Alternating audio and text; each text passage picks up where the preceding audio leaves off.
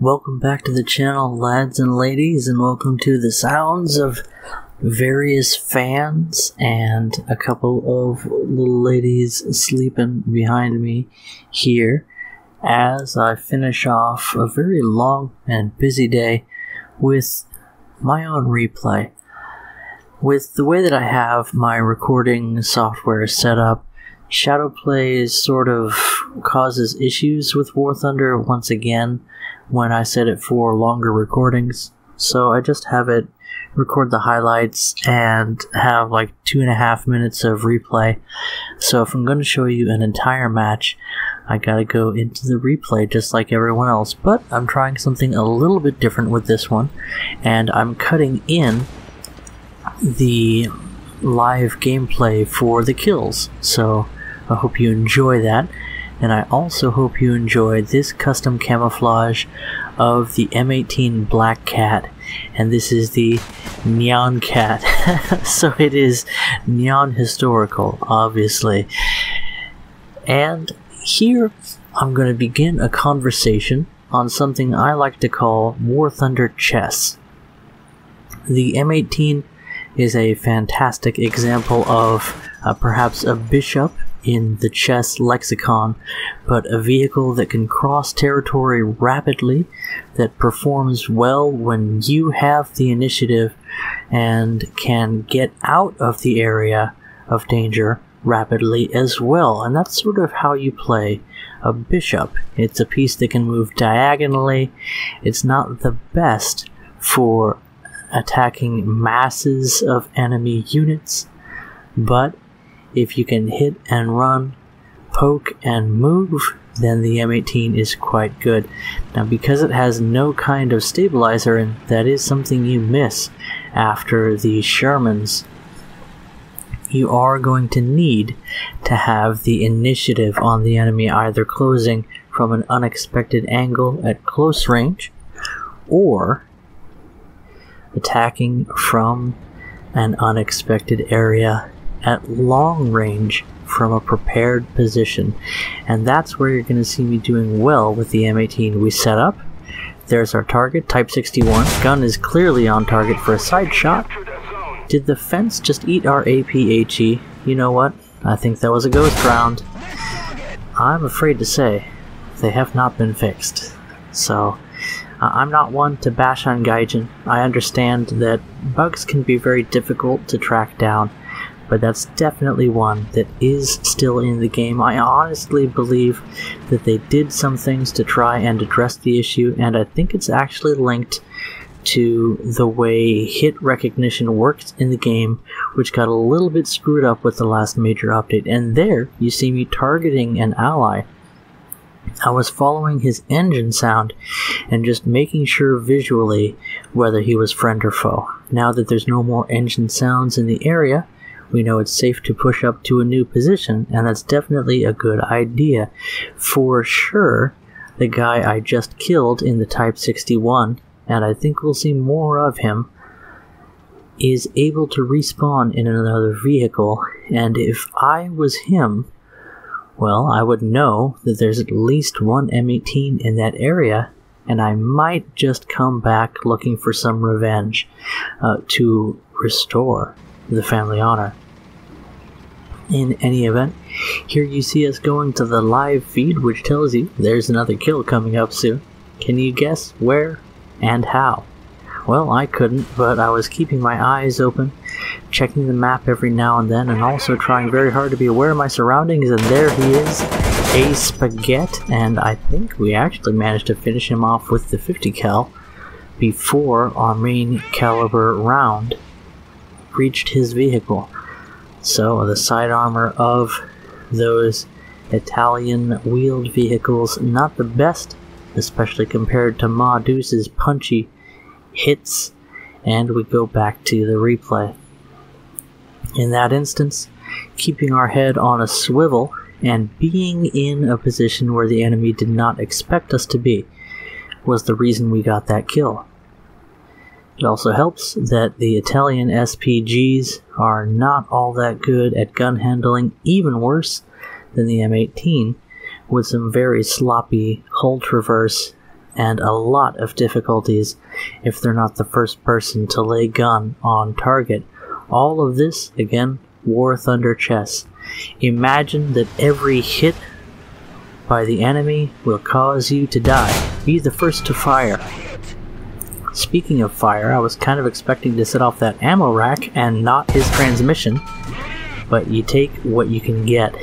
A second shot going directly through the rear ammo rack. No ammo explosion. A third round. Did that look like it passed through ammo to you? Because it looked like it passed through ammo to me. And you say, but Toshio, that's the 105 Tiger II with its 2-stage ammunition. No powder charges stored in the turret. But I reply to you, those are armor-piercing high-explosive rounds. They should explode when they receive critical damage. It seems like they have a massive amount of hit points. Now, the first time we get noticed by an enemy, we take our shot, and we knew that he fired earlier. We heard him fire. And now we're bugging out. We're looking for a path that's going to help us reposition and also stay hidden from the enemy. He opens up with his machine gun. A second Panther, aware of our location because we were pinged on the map by his ally, or perhaps in direct communication with him. Our only chance is to out-traverse him, and he is in a Panther that has a good hull and turret traverse. This is going to be the end for us. We soak another shot. We have one chance here with a locked turret ring to get our gun on target, and we fire too early. I swear that never happens to me, but maybe if it does, you get a tank baby out of the deal, so not bad at all. Anyway, more look at the randomness of the War Thunder replay system. And I know why I died in that circumstance. I was not set up in a good defensible position. I had to relocate for 3 or 4 seconds to get to a place where I was secure from the one enemy, and I was caught in a pincer attack between 2 Panthers. And once again, if this is War Thunder chess, that was a checkmate. So, I kind of want to get you guys to think this way when it comes to matches. Play War Thunder like it's a game of chess. And not everybody's great at chess, but maybe at least pretend it's checkers. And what do I mean by that? Picture in your mind where enemy pieces are likely to be. Generally, people capture the capture zones, as you can see. So even if you don't see where the enemy tanks are, oh yeah, was that a triple kill from a nice high bombing position? Yes, it was. So even if you can't see the enemy on the map, you can presume where they're likely to be. Most people move through areas that are easier to drive through, along roads, through valleys and ravines, places where the ground is hard, and also they have cover on their sides as they reposition. Those who drive along ridge tops soon find themselves destroyed, as you're about to see me. And also, watch this bomb drop. So, we were going down anyway. That really looked rather close to that Panther. Didn't seem to do a whole lot of damage. Ladies and gentlemen, American 500-pound bombs. So, talking more about War Thunder chess. So check your map, know the location of enemy forces, see where your allies are dying. Generally, there's an enemy with line of sight to your dead ally, so you can quickly estimate where they are from that information. We'll speed up the replay a bit here to get to the action. Set yourself up in a good defensible position, generally behind the first line of troops. Again, if this is chess, imagine that your allies are pawns and their job is to soak damage for you. There's no shame in being in the second line of troops. You are the first person to be able to fire on whoever is shooting at your repositioning allies. And once your teammates have set up in a good firing position, as you see with that Centurion or STRV up there, I did stop to scout the target. Now I'm pushing up to take the front as he secures the kill on, I think that was another Panther, if I'm not mistaken. So one person pushes, then you can push forward to assist them. It generally doesn't help to push up past your reinforcements, but if you decide to do that, move to a position that has good soft cover, that is cover you can fire through, enough to where the enemy won't have a direct line of sight to you. Don't set up a huge walking smoke screen like that tiger did, telling the whole world where his position was going to be. That's what you call a mistake. But check out this position. We saw one enemy pushing through that area. We're now in some bushes that mostly conceal us from that angle, and we can still peek around them with the third-person camera. Switching to binocular view with the poor elevation of the commander's position on the T-114, one of its few downsides as a scout car, it's difficult to peek over cover, so it's more useful to peek around cover. And what's this? A Panther going along the same course as that Tiger. We start aiming just a bit sooner and have a similar hull traverse.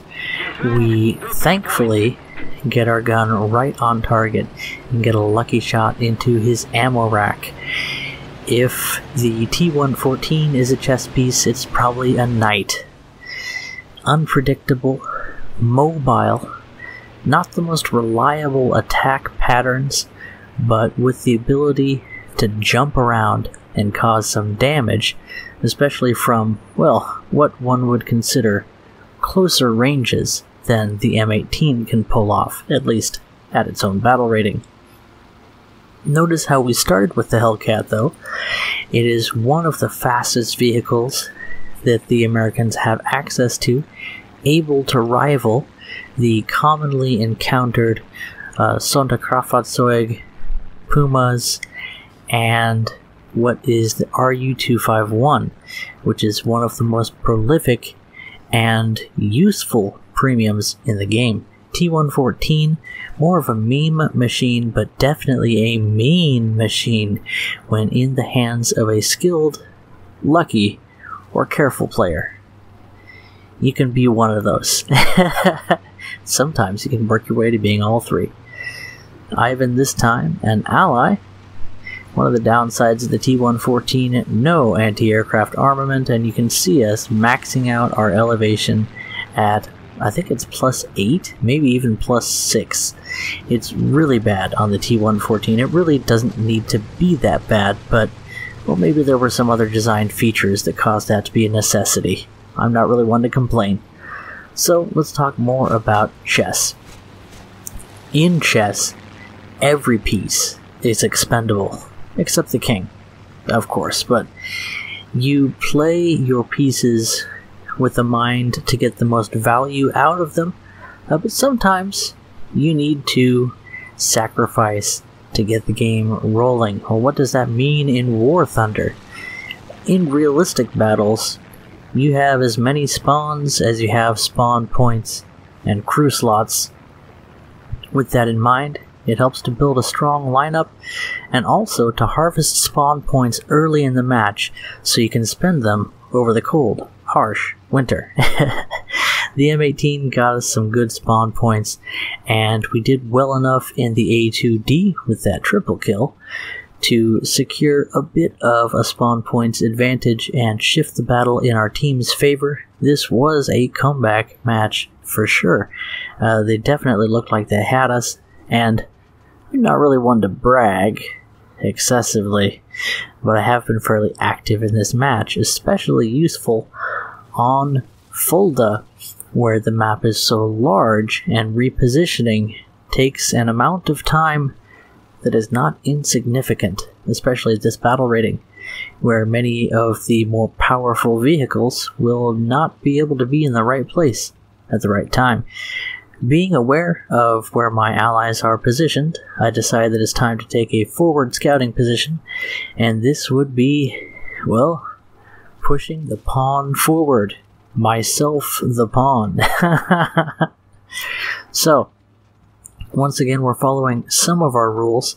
One of the main things that I like to do is have an avenue of escape that takes 2 or 3 seconds at the most to get out of the line of sight of potential enemies. The backside of a ridge is a perfect example of such. Maybe I peek a bit of my tank over the ridge, although that is rather risky, but I can always back up very briefly and be out of sight of the enemy. Now, pushing up aggressively to a forward scouting position. Again, I'm trying to be aggressive. I'm trying to conceal myself, but also scout as much terrain as possible. Match just about finished at this point, with the enemy not in position to retake the capture zones. We see that Ostwind, notice he's not looking at us, and wait until he's almost behind some bushes to take our shot. That way, if we miss, he might not be able to see from his location exactly where that shot came from, which could buy us needful seconds against that very powerful SPAA. Anyway, that's just about gonna do it for this match. I don't accomplish a whole lot else, but hopefully I can show you a thing or two about positioning and just some simple principles that you can apply to any vehicle you're playing in War Thunder to help you get the most out of them. This was a good example of positioning and setting up in good scouting positions, looking over cover, knowing our escape routes, and in the heat of the moment, when we were running in the M18, we did successfully disengage from the first Panther.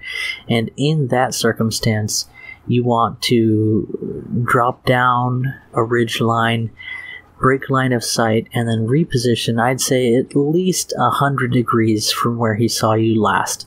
So I'd like to wrap around and then pop up on a different side of the hill from him, and that would have worked out just fine if that second Panther hadn't been there. And another thing to keep in mind is that the enemy does have a mini-map, and if you get pinged at all, or even if someone sees you, they can ping your location on the map, and you will soon have other enemies closing on your location. In that circumstance, again, it's always helpful to have a plan of escape already in place before you move up to a new position. So these bushes on my right, those would make a good hiding spot. If there's an enemy on the other side of that ridge, I just turn around and drive down the opposite side of the ridge. What if there's a pincer maneuver? Well, then I'm in something of a more tight spot. I might have to aggressively try and take one of those enemies down, and with soft cover to fire through, that is a possibility. Anyway, these are all things you can think of ahead of time before you spot the enemy or before enemies spot you, and if you already have a plan for how to engage the enemy and how to disengage from the enemy, that can help you quite a bit. And that is definitely a chess principle as well. You plan an attack and you plan defenses before the pieces move. Anyway guys, hope you enjoyed this one. You watched one of my own replays for once, and I'm definitely looking forward to featuring more of what you guys have to offer on the channel. That shot almost hit, and we'll never know what happened to the last one. That was the end of the match. Anyway, that was a good one for us, and I had a good time. Catch you guys in the next video. Bye-bye.